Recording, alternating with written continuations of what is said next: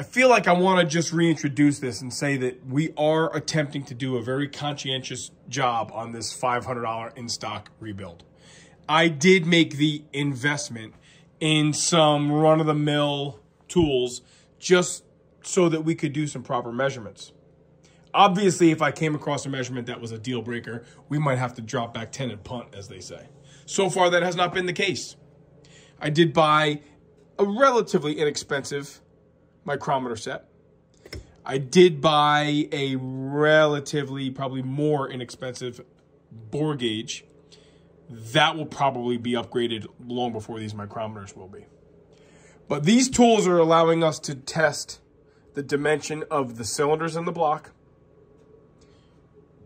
and mic them out. We can also use these micrometers to test the outside dimension of the crank journals, both the main and the rods. And we're just going to record these numbers, and we're going to see how far we are away from tolerances. All seriousness, we're going to do our absolute best to make this thing run well. I know the implication is $500 and all the parts we have in stock, and we're just going to zip tie it together. Well, we are going to use what we have in stock, and we really don't want to spend any more money than we've already spent on it. But that said, we're going to try and do the right thing and build it right. Okay, that's kind of the premise of this little video here. Hopefully, what you see is John and I playing around with some measurements, and, you know, we're learning some of the nuances of these gauges, and we're not kidding around.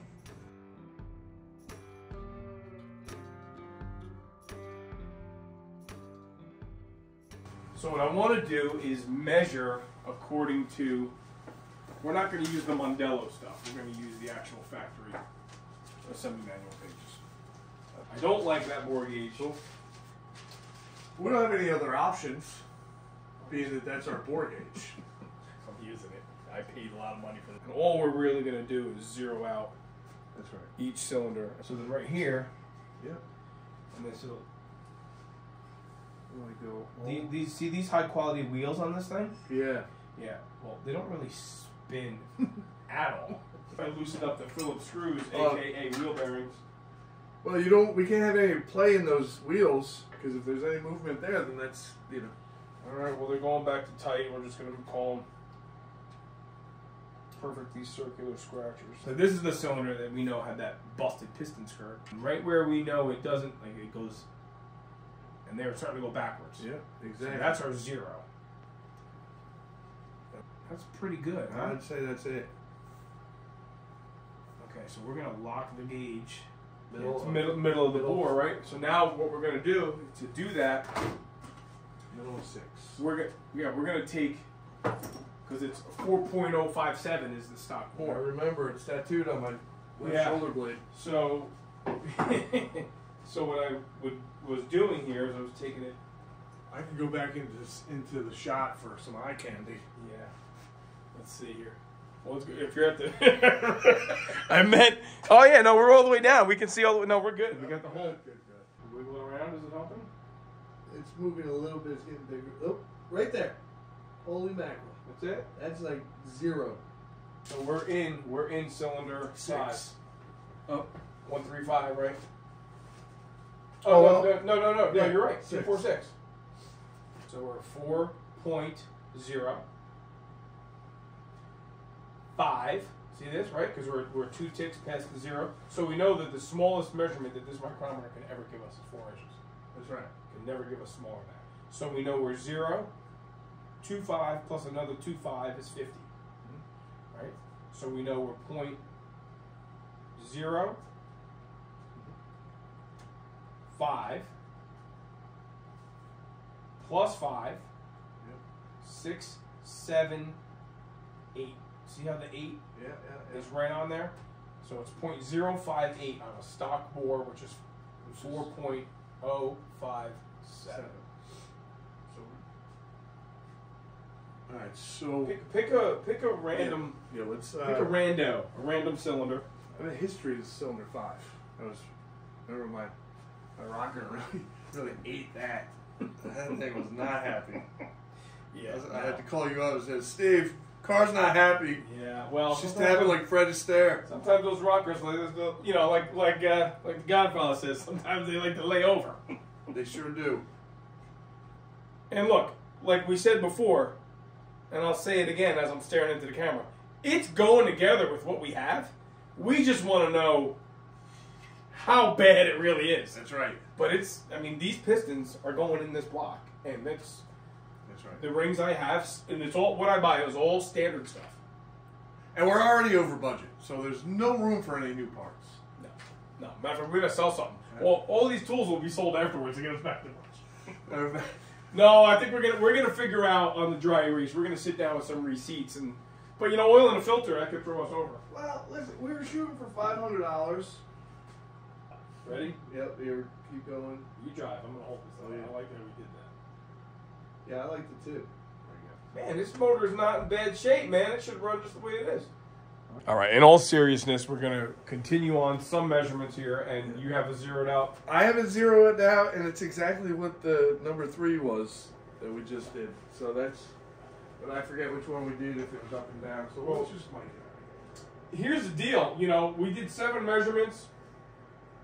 4.057 is the factory bore size of a small block Oldsmobile. The average we have right now is 4.057, no joke, 442. I'm not making that up. That is the actual average of all our measurements, front to back, top to bottom. This is not fun. No, it's very, very challenging. Okay, it makes me very thirsty. You have 585, I had 571. All right, well, let's, on these big discrepancies, let's just, yeah, I'm just human. Yeah, hey, listen, you know, and again, I was doing it totally, you know, solo. So your 585 has now just become, you think you're measuring about the same place? Yep. Well, yeah. So your 585 and your 583 gut check, my 571, but I could have been playing around, you know, 1 inch down. You know, it's a C cylinder. I figured C's are going to be at or greater than stock bore. That's right. So that 4.057, and you're coming up with 5/8. Yeah, which is closer in line to at least. I was still over at 571, so it still gets a C piston. Yes. Now the real question is, I'm missing 6. 6 is a piston what? 6 should be a B. Which is an at or less than. According to all the others. And a C is at or greater than. I can't get the flipping ring off of this B. I know. Letter 6 is going to get a number C. For real. Cut! So what John and I have been working on is measuring the cylinders, right? And our average of all our cylinders, I know this is not ultra scientific, but man, it's better than what most people would do. The average of the measurements that we've been taking, quite literally, this is the number that it is, 4.057442. How funny is that, right? Now look, John and I got to laugh. We laugh out loud, don't we, John? Yes. So I was saying we got to laugh because, you know, John's dad started a tree company. My father, Joe and my father, was a union commercial roofer. I say this because our dads had trucks that they needed. And they did repairs like this, not for fun. They did repairs like this Friday night. Oh, Wednesday night. Yeah. If the chipper goes down or the truck drops the transmission. Guess what? Guess what? I'm holding the flashlight for a long time. Yeah. And, you know, we buy these tools and we're taking these measurements because we want to try to do the wrong thing right. How about that? We want to do the wrong thing right. We're not taking this to Mike. We're really not kidding around. We're saying that our dads kind of taught us that stuff can be fixed. But they didn't do it with these tools. They did it because they had to. You know, I used to plow snow for 20 years. John still has a snowplow on his truck for his family development. When you're in the middle of a snowstorm and your plow breaks, you just get to rigging because you have to make it through the storm. And oftentimes your rigging yields a repair that will last season after season. We used to be in the commercial lawn mowing game. Guess what? When your mowers break, your trailers break, you just get to getting and you get that equipment back in service. For years when we were kids, our dad had a 68 C10, short bed, step side, cool little truck. Blew reversing that thing in the driveway in the snow.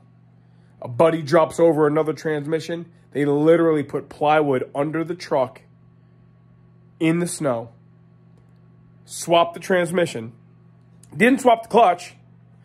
That old transmission sat on our basement steps because my father said, we can rebuild that. We're going to hang on to that. And my father was very, very neat. And he wouldn't have had that transmission laying around unless he really thought he was going to rebuild it.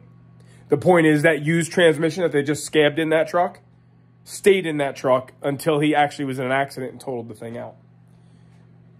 Some of what we're doing is above and beyond what we know stuff can run on. And that's only because we want to push our envelope. We want to get a little bit better at some of this more technical assembly stuff than just that, you know, shade tree mechanic level stuff. Cutting cars apart, cutting rust apart, putting it back together, making them get to car shows and drag races, we can do that. We really want to see if we have what it takes to put an engine that hasn't run in 20 plus years together with a very, very small budget and just do it the right way. We are making sure we're having match fit pistons. We are making sure our crank journals are not wiped out, and they're not.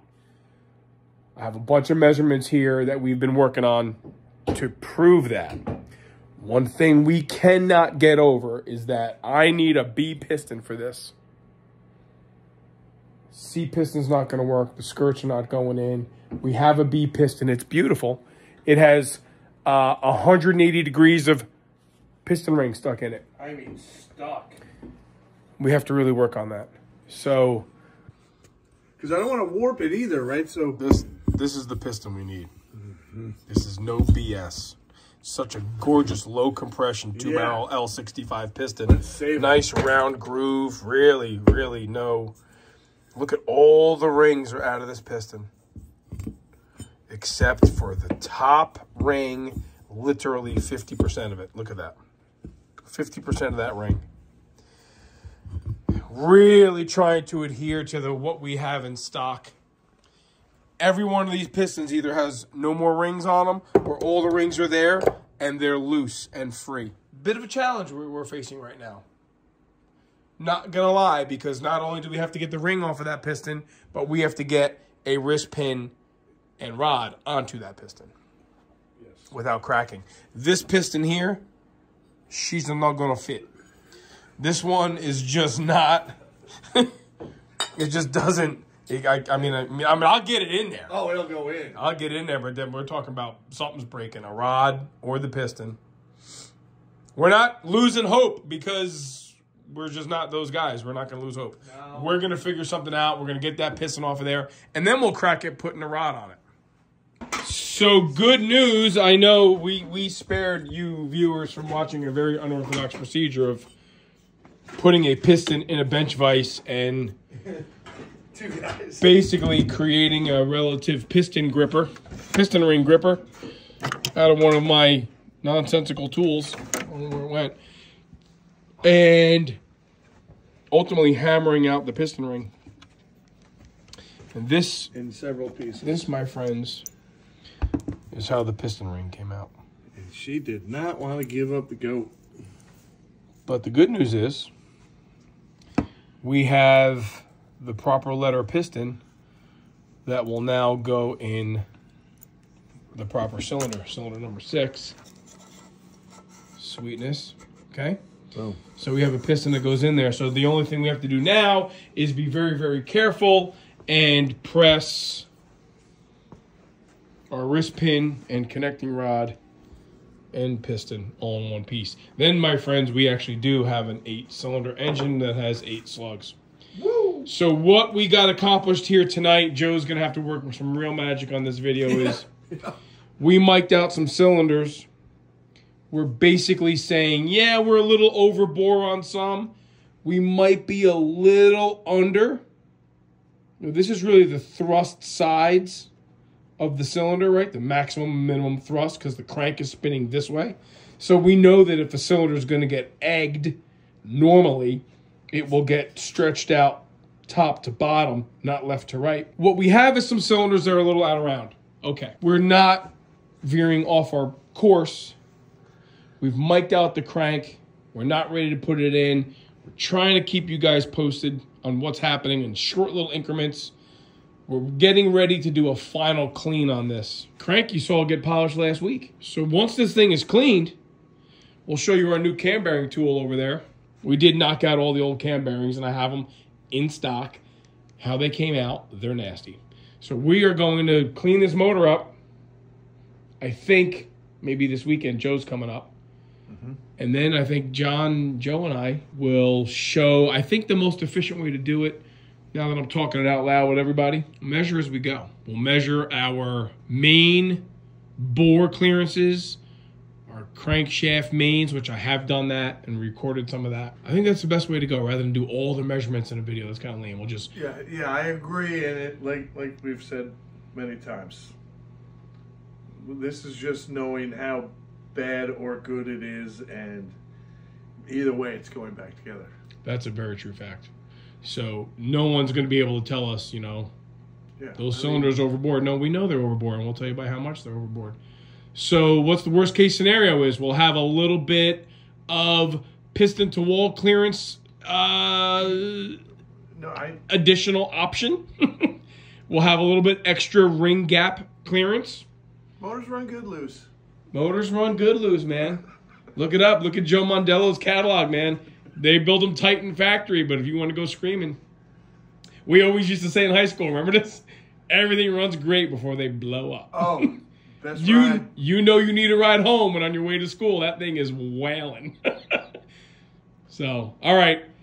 That's it for this week's thing. I think when Joe gets here, we're going to spend a little bit more time on the front end of Mr. Jones. Yeah. John's got some stuff that Joe's been working on on the Corvette. So we got a lot of stuff going on, and if you guys are watching and you're digging it, do it. Click the like. We're learning very slowly how much that is important to us. And you know what else helps? If you like what you're watching, send it to your son, your brother, your neighbor. Maybe they'll like it. Maybe they won't. All right. See you over the weekend.